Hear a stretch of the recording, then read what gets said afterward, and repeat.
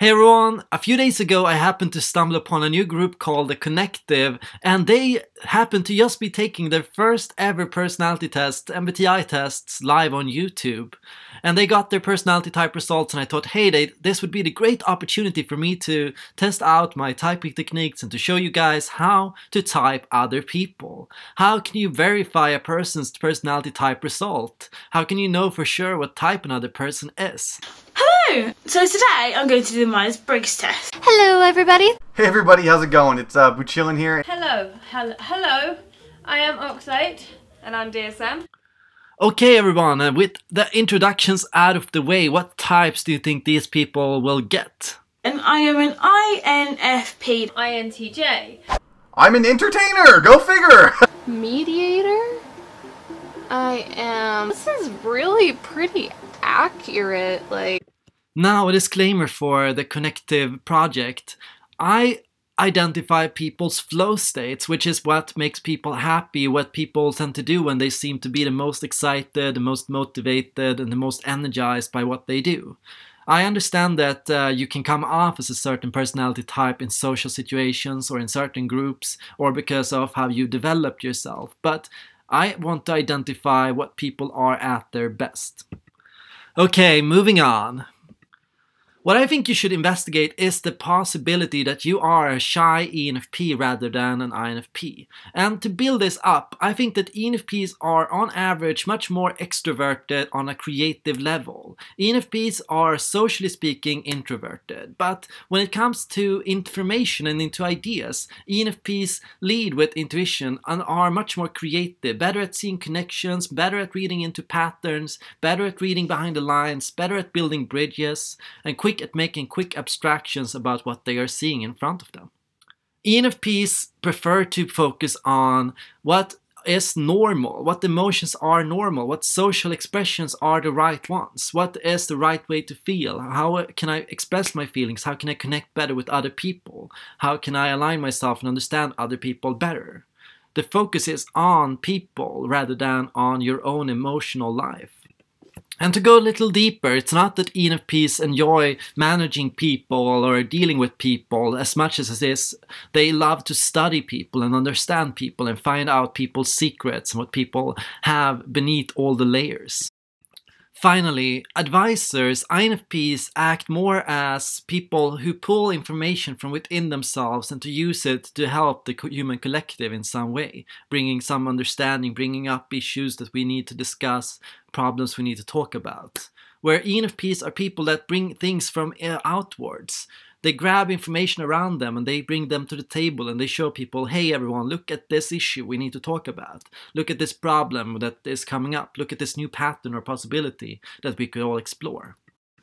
Now, for Kitty Kayla, the pattern I would suggest you look into is the opportunity that you might be an ENFJ personality type. And this I base on the theory that ENFJs compared to INFPs are much more about making connections like the ENFP, seeing what's hidden, making investigations around them, connecting things around them, events, people, things that are happening, but also they are more about making an impact on other people's lives, having an impact on how other people feel, having an impact on social issues. I think that your flow type, how you are at best, is when you are able to engage other people and to manage people, manage groups, manage social dynamics in some way or form. Perhaps you've had issues introducing yourself and expressing yourself around other people, perhaps because you're self-conscious in a way that ENFJs can be. But I would suggest that maybe if you are and if you learn to become more extroverted, and I think you can learn to become much more extroverted than you are today, then you'll find that you'll also become more happy, more engaged, more energized, more motivated in your life and how you live your life. Coming more in touch with your extroversion can also be a way for you to reduce your turbulence and how much you worry today. Intuition and judging is in many ways about taking something abstract like a project idea like yours and coming up with a way to move it forward and to move forward towards it in a linear and direct fashion. Now, beyond this, executives and advisors work very differently. Executives enjoy managing people, managing how people work and think and having an impact on others, but also grabbing information around them, seeing new patterns, taking in new information.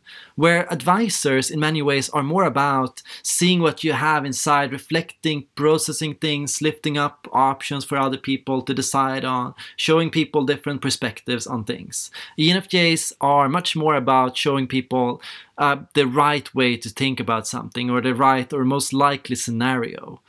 And they usually stop thinking about more options after they thought of the first one. Now, for Buchilin, I would argue that you are in fact an ENTP type, not an ESFP type, and I agree with you. I think that your thinking does go beyond your feeling, and I don't think that was the right call of 16personalities.com. I think that you do have a lot of capabilities of managing people, but this is all under the ENTP spectrum. A lot of ENTPs have feeling and judging highly developed, and you seem to do it as well. You seem to have a good ability to have an awareness of how what you say will impact other people, how you can affect other people with what you say.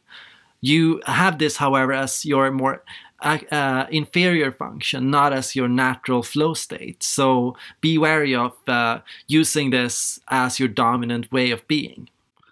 Now, like many in your team, you're good at seeing connections, reading behind the lines, seeing what's hidden, making investigations around you, like a detective, but you have one thing that is different from the others, and that is that you have the hacker function, thinking and perceiving. Thinking and perceiving is amazing at understanding logic, managing different ideas, seeing which ideas or possible ways to solve a problem exist in each moment, knowing how to customize a solution for each situation to explain something in a perfect or near perfect way. Thinking and perceiving is in many ways about breaking down the rules around you, seeing how a group works, seeing how a system works, and being able to understand its finer mechanics.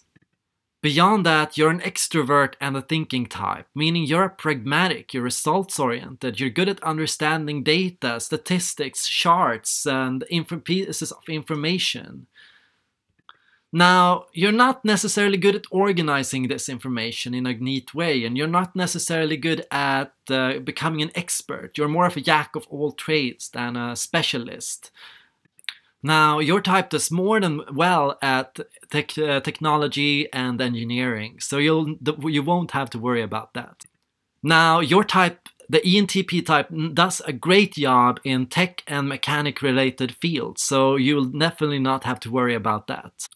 The big issue, if ENTPs have any, is that they can be lazy and sometimes they have a tendency to talk their way out of any situation or any form of responsibility, so be a little wary of that. Now, for DSM, what I would suggest is that you entertain the possibility that you are, in fact, not an ENFP personality type, but an ENTJ. An ENTJ is your flow state, while ENFP is your development, your subtype. And often, ENTJs in school can often appear like ENFPs. Often when you are in a situation where you are listening to and following someone else's instructions and trying to abide by other people's criteria, that's when you act the most like an ENFP.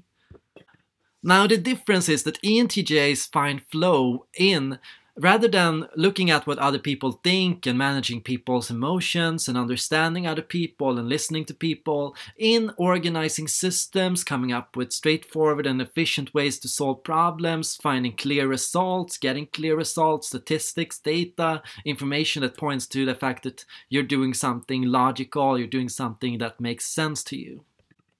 Beyond this, executives, extroverts and judging types tend to be a little more combative and more open to challenge and to debate than the ENFP, who is much more about sharing information and juggling information in a non-judgmental way. ENTJs love to test an idea's potential. How well does an idea survive criticism and feedback and the issues and challenges from other people? That to you speaks to how good merit an idea has. Now, verifying if I'm right or not, I could very well be wrong about you all. I just got a quick glimpse into your personality types, but what you can do next is you can start figuring out what habits make you the most happy, what you enjoy doing the most, what you, beyond how you see yourself at the moment, what do you think makes you fall into a flow? Anyways, best of luck to you, and I hope that you enjoy your new YouTube channel. It's amazing fun to make videos, it's amazing fun to interact with the community here on YouTube, so I hope you enjoy every minute of it. So if any of you watchers want to find out what your personality type is, you can also take the personality test they did, and if you want to verify your results, feel free to use the link down below to find out what personality type and what subtype you are, depending on how you developed yourself and how you see yourself. I'm more than happy to help anyone who wants to learn more about themselves and to help people get introduced to the Myers-Briggs systems and into the subject of flow types.